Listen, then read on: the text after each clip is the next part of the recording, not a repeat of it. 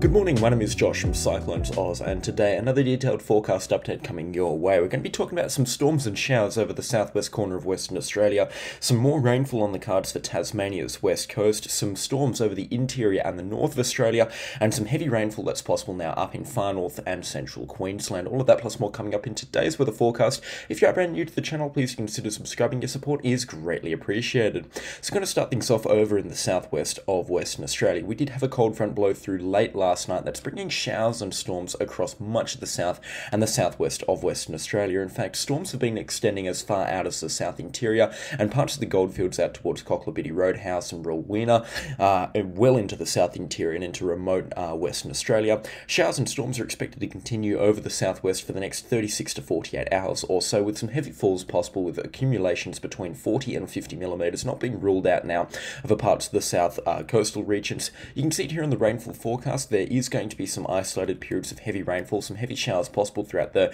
remainder of this morning for the south coastal region. Perth should have temporary easing of the rainfall over the coming couple of hours. It should clear up a little bit for tonight before a cold front comes through later tonight into early tomorrow morning. This one here will have the bulk of the rainfall that's going to be coming through over the next 36 to 48 hours. That will kind of cross the coast in the south regions around sort of 4 or 5 a.m. before crossing the coast up around Perth with some showers and storms possible around 7 or 8 a.m. tomorrow morning. The falls could be heavy at times up there, especially associated with thunderstorms. You could be seeing showers bringing through between 10 and 30 millimetres.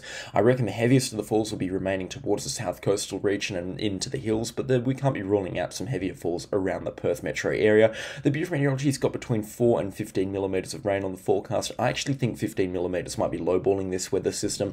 Anywhere up to 25 millimetres is possible for at least the southern and the eastern suburbs, and between 15 and 20 millimetres for the northern suburbs. Of course, with thunderstorms now in the forecast and the chance of small hailstones and isolated pockets of heavy showers, the rainfall will be very hit and miss. Some places will only pick up a couple of millimetres.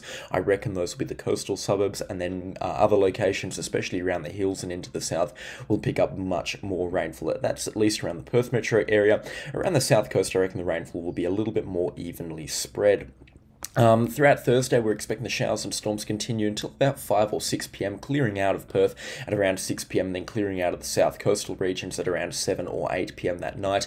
Showers and storms will still continue for the remote southern parts of the state, especially around sort of Walpole, Northcliffe and Windy Harbour.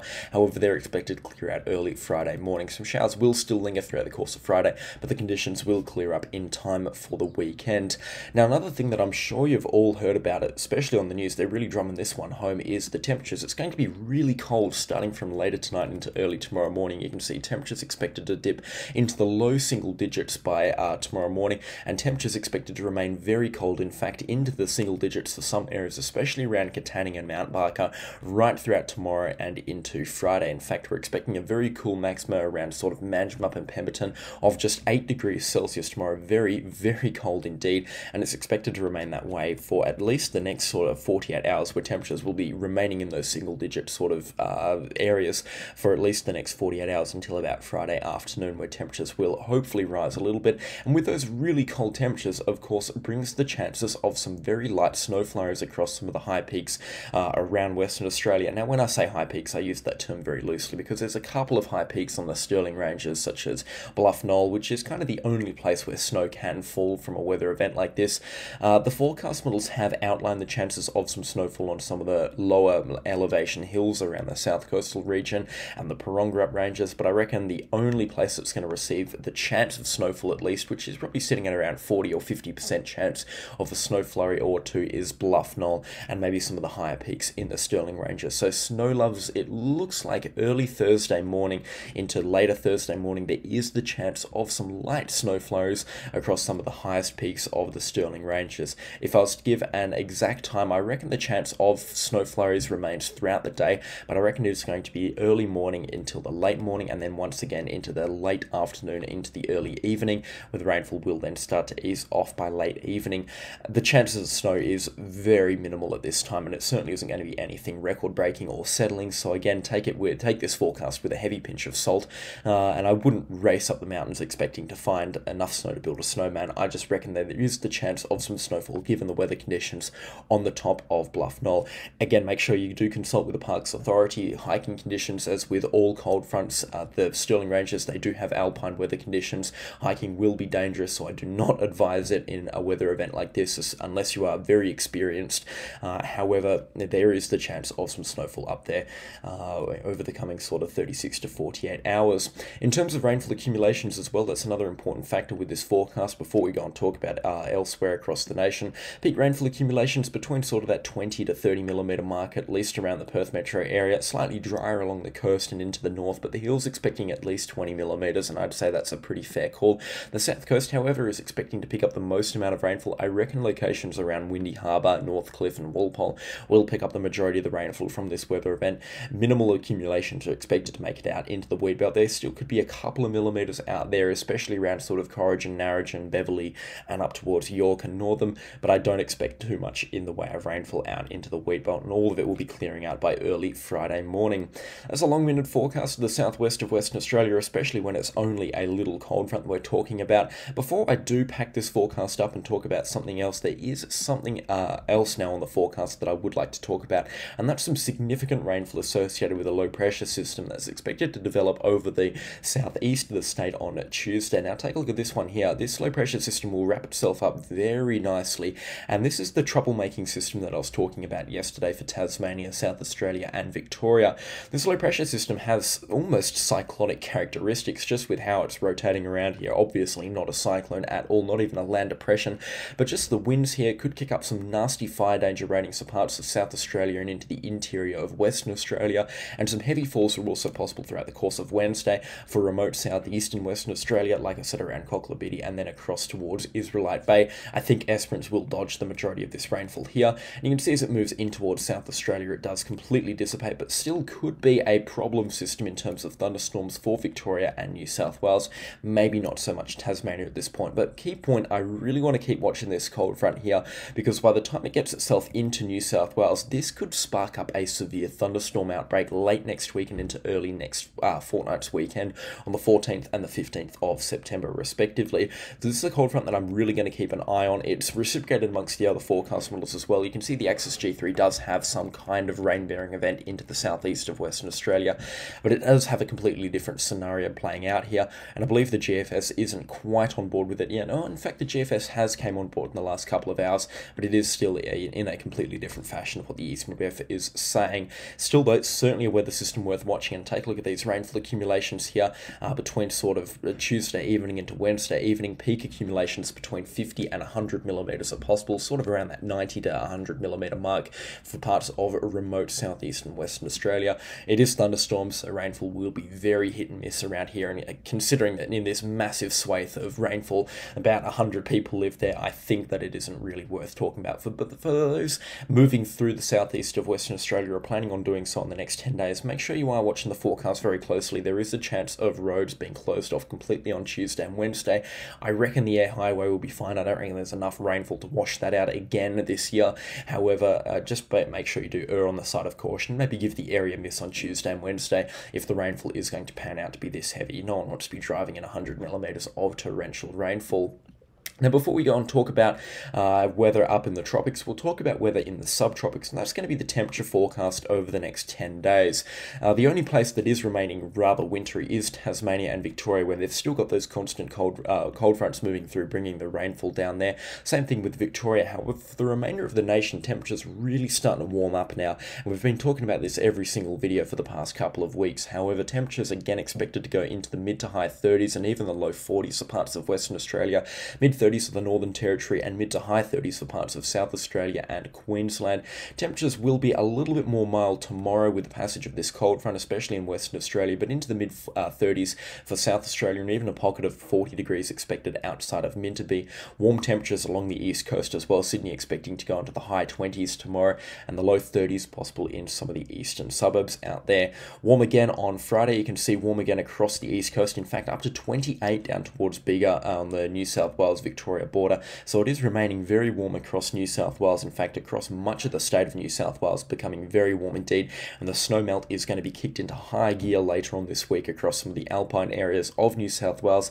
It's that time of the year when temperatures do start to warm and that snow starts to dissipate. Now, under the influence of the low pressure system this weekend, temperatures across northern Western Australia and into the Northern Territory are going to skyrocket. 42 on Sunday for parts of northern Western Australia outside of Roebuck and Derby, up to 38, maybe even 40 degrees outside of Tyndall and across towards Wadeye in the Northern Territory. Very warm indeed. Slightly cooler across parts of the south of the state. In fact, Alice Springs, in stark contrast to the 40-degree temperatures, only expecting a top of 15 degrees there, so very cold indeed across Sunday, much below the long-term average there as well. Warm again across parts of New South Wales and Queensland, and it is just a constant theme from here on out. Warm temperatures, slightly cooler next Tuesday by the looks of things, and maybe next Wednesday as well. But as this low pressure system builds here, you can see if the Eastern River forecast comes to fruition, very warm indeed for Thursday the 12th and Friday the 13th of September, if this cold front does drag in that warm air that we are expecting it to over the coming couple of days as it moves into New South Wales. And like I said, that could spark up a severe thunderstorm event or two, so we will keep a very close eye on things on that forecast. And one last thing to end off this video, we're going to talk about the rainfall up in far north Queensland. It is starting to pile on. There were some good showers overnight, and there's some heavy falls being reported as well, or some heavy showers rather being reported across parts of the far north, especially into the mountainous regions, into the Daintree rainforest. Now, the rainfall just keeps on piling up here now on the forecast. In fact, we're seeing steady incremental increases of around 10 to 15% on the forecast models every single day, and that tells me that we are now into a wettening trend. And I reckon over the next 2 weeks, the onshore flow that we're seeing, especially later on into next week, is going to bring an awful lot of rainfall to parts of far north Queensland, potentially 200 to 300 millimeters. Certainly something worth watching. Now, the onshore flow today has not only been bringing some damaging wind gusts to areas around sort of Ingham and Cardwell, where wind gusts have been averaging 60 to 70 kilometers an hour, but it's also been bringing some showers, which are expected to pick up throughout the course of today and be at their most intense later today and into tonight. Again, when I say intense, I use that term very loosely. We're not meaning crazy, all-out, heavy, monstrous rainfall accumulations that's going to cause catastrophic flooding across Queensland's far north. However, we are still talking about showers that could accumulate to 50 millimeters of rainfall in an hour for some areas, especially around sort of Topaz and Tully. Some heavy rainfall is expected up there throughout the course of today. The winds as well, certainly with the showers, worth watching. I wouldn't advise boating tonight into tomorrow morning. It's going to be quite unpleasant. You know the type of weather that I'm talking about up there. So again, make sure you are staying safe and staying dry. The rainfall will temporarily ease off Thursday and Friday, slightly drier again Friday, Saturday and Sunday. Could be a couple of dry periods this weekend before the rainfall pipes up again Monday afternoon. Again, nothing too crazy expected there, but through Monday and Tuesday, another onshore flow, which is going to be bringing showers, and the isolated storm is going to continue to pile on that rainfall. Rainfall will continue through Wednesday and Thursday next week. In fact, it does get quite heavy next Thursday and Friday, where we could be seeing daytime accumulations approach 25 to 50 millimeters up there, and none of these numbers are standing out significantly. Again, heavy rainfall is a very hard term to use to describe this type of rainfall, but when you take into account that's 150 millimeters over a 10-day period, and like I always say, with the rainfall being much more intense across some of the mountainous valleys around Babinda, Innisfail and Tully, you can get away with calling for potentially 350 millimeters of rainfall over the next 10 days. That is quite a lot, and certainly will saturate the catchments up in far north Queensland ahead of the real rainfall that's going to be coming through in the next couple of months. In terms of a drought monitoring forecast up here, you can see there's no areas of drought or drought-like conditions, but the soil moisture values is what's concerning me. Significantly above average across a huge swathe of far north Queensland. In fact, the majority of the areas that we typically see flooding in are much above average, in fact up to 4 times wetter than average outside of Ingham and Cardwell, and that means when this northern rainfall onset really does start to pile on, which is expected to be earlier than usual as we discussed in our recent forecast update on it, I am expecting some pretty significant flooding to start to pipe up in far north Queensland. There'll be another forecast coming out on October 1st. I can already say there's going to be some major changes in that forecast, especially for Queensland's far north in terms of rainfall. However, right now it still looks really concerning in terms of how wet the river catchments are up here for this time of the year, and how much rainfall still has to fall over the next couple of months before the real stuff comes in and causes that flooding. You can see these soil moisture values here up in far north Queensland at 100%. They typically hover at around 80 to 90%, which gives room for some runoff this time of the year. But at 100%, most of the rainfall that does fall up here just becomes runoff and adds to the river levels, which is going to cause some problems in terms of flooding up in Queensland's far north. Now, I'd also like to touch on the rainfall that's expected over the next 10 days across the north of Australia as a whole. Those thunderstorms really starting to pipe up across some locations as well. They haven't really piped up yet, but now in the forecast we're seeing rumbles of activity across the extreme far north of Queensland up towards Thursday Island and Lockhart River, and some thunderstorms now expected to fire up across the north of Western Australia into the later parts of next week, Tuesday, Wednesday, Thursday and Friday.